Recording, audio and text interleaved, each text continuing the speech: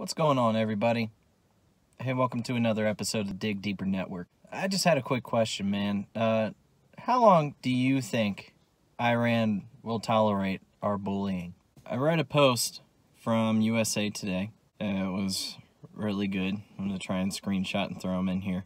But it was a timeline of our treatment of Iran since Donald Trump started running for president. Now, in the past, obviously, Iran and U.S. have been quarreling for a long time. It's primarily because they have oil and can't be trusted with nuclear production. So as Barack Obama was close to leaving office, him, John Kerry, various allied countries got together to create the Iran nuclear deal.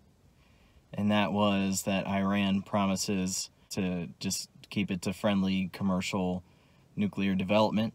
And unfortunately, our president said that that was the dumbest deal ever. And in addition to the Iran deal, part of it was to give them back something like $1.5 billion. It was because the U.S. had taken their money in the past for military reasons. So after striking that deal, after returning the money that we had practically just stole from Iran, things were looking good for the next 10 years.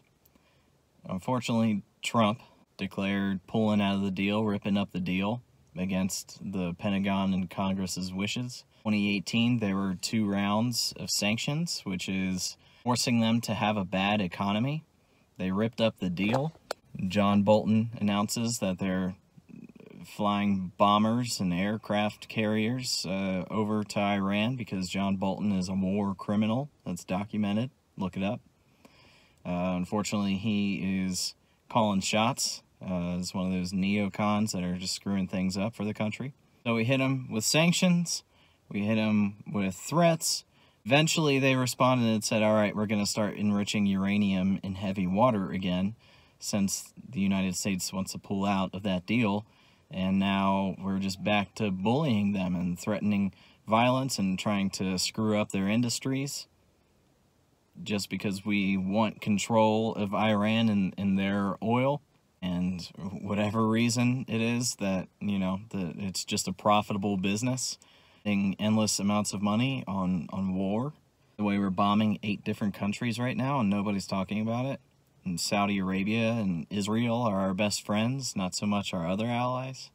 But this continued bullying against Iran, what's that going to lead to, man? It's provoking them into war so that we can use government money that we print and give it to the Raytheon, Boeings, all the companies that are in our politicians' pockets and egg this sort of thing on. This is clearly an example of neocons running the show, of our military spending, again, going to nothing but driving us further into debt and, you know, causing danger to us and the rest of the world.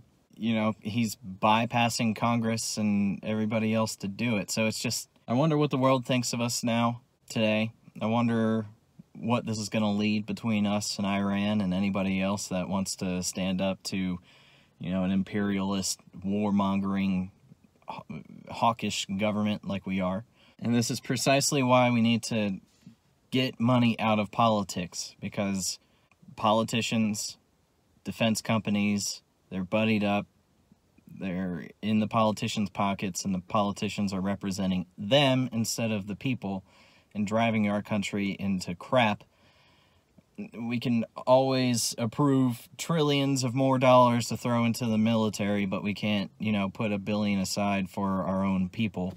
I'll never understand the system and the machine that we belong to today. And I think the people need to voice their opposition to our once populist president. It's just sad, man. I hate that we keep escalating, and people who voice anti-war opinion are being hushed, demonetized, silenced, and looked at as stupid by all the people that are programmed by mainstream media. Wake up and understand what we're doing overseas and see how Iran didn't deserve this kind of bullying. consider whose team we're on overseas, because we aid ISIS and Taliban, and just all these rebel forces that we swore that we were going to go fight back in 9/11 when all this started. It's a bad place to be, man. And I hope that enough American people can realize this, voice their opinion that they are with the program, that running out of politics needs to happen, and for so many reasons, and our government needs to represent us, and we need to make a drastic fundamental change to everything we do. So thanks for tuning in to Dig Deeper Network. Catch you next time.